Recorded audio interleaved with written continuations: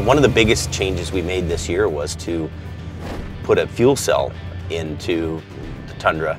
And the issue that we deal with is trucks that are leaking fuel. Again, another use for the Tundras in our fleet. So we're going to fill up the tank here and just make sure we're ready for the next job. Well, you know, we were doing a wreck just out here on Highway 1. A truck had jackknifed up. The fuel tanks were punctured by the landing gear and were leaking. So we called for the fuel cube and the Tundra. Can you come right in here, back in? And we pumped that truck out and saved an environmental mess. The cube will actually hold 570 liters of fuel. A fair amount of fuel, it's a fair amount of weight, and the Tundra handles it just perfectly.